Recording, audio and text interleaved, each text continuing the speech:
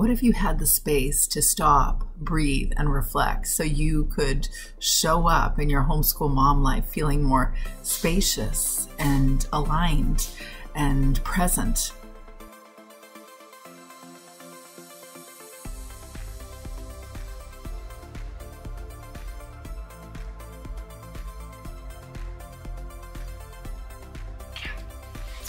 This is rivalry. We have Mom first impressions only, she says. We have Rachel's if I don't win, someone's gonna die before we leave. And Zachary, I just wanna win. It's not fair. The game goes on. Hey Homeschool Mom, it's Teresa here. I want to share with you something that I'm really excited about, something that I began offering to homeschool moms back in fall of 2019. It's the Homeschool Mama Retreat. This is a personalized virtual retreat. No group sessions, no busy schedules, just you, me, a quiet place, and a retreat completely designed for you to recharge, refocus, and refresh your homeschool journey. We all know that homeschooling can be incredibly rewarding, but it can also be a lot. And between lesson plans and extracurriculars and driving hither and yon and managing the household and volunteer positions or part-time work, keeping everyone fed and happy, well, it's a lot and it's easy to put yourself last. But what if you could carve out a bit of time just for you? Time to reflect, unwind, regain your energy? The first thing I want to ask you is this: why do you need a retreat?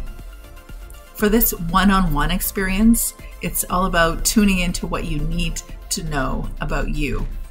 Grab your journal and let's reflect together for a moment. Ask yourself, what's been my biggest challenge this homeschool year? What have I been putting off that I need to address? Are there any mindsets or habits that are no longer serving you or your family? What kind of mom do you want to be, and how do you want to show up, not just for your kids, but for yourself too? These are questions that can help you set the tone for your personal retreat. Now that you've reflected on why you need this retreat, it's time to create a quiet, comfortable space, whether it's a corner of your bedroom, a cozy spot in the living room if the kids are not in the home, or even a tucked away corner of the library. Make it a place where you can completely unwind. This space will be your sanctuary. Maybe you'll bring a favorite cup of tea, or you'll bring the cup of tea that I send you in snail mail, or maybe you'll wrap yourself up in a blanket.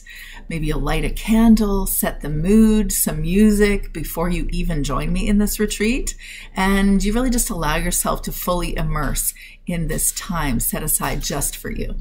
Next, let's talk about the theme of your retreat. This is where real transformation can happen for you. You choose a focus that speaks to your heart, like whether it's letting go of stress or showing up on purpose, renewing your homeschool vision, aligning your vision with your practical day-to-day experience, or simply recharging your energy. You can spend time journaling. Maybe you want to incorporate some daily gentle yoga practices before we meet. Or maybe you want to reflect on how to nurture both yourself and your homeschool kids after we meet in session.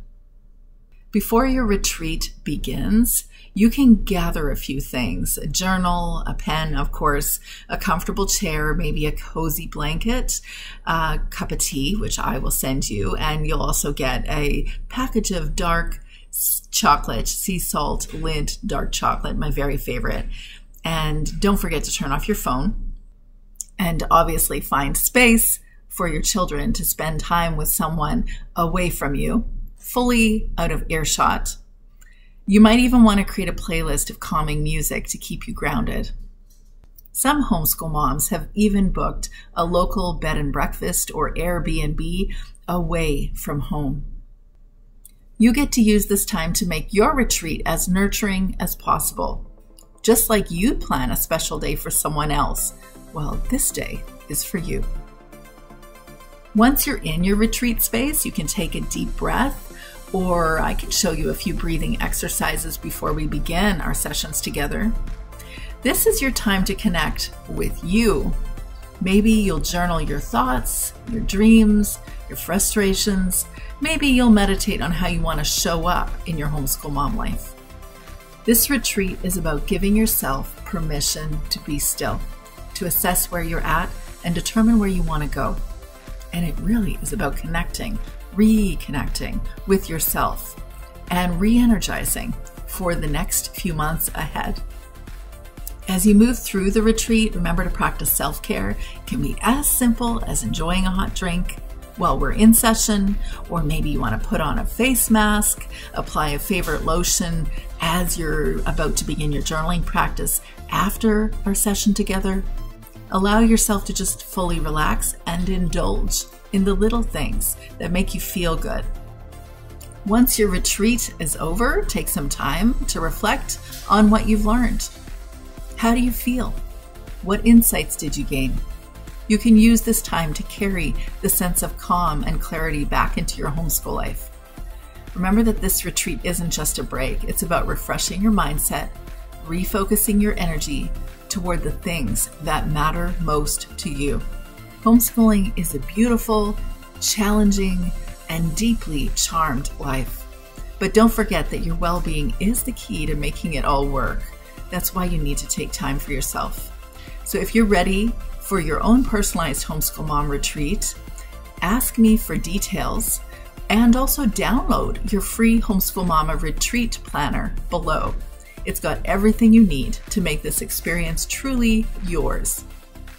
Thanks for watching, and remember, the nurturer needs to be nurtured too. Take care of what matters most, you. Until next time, you got this, girlfriend.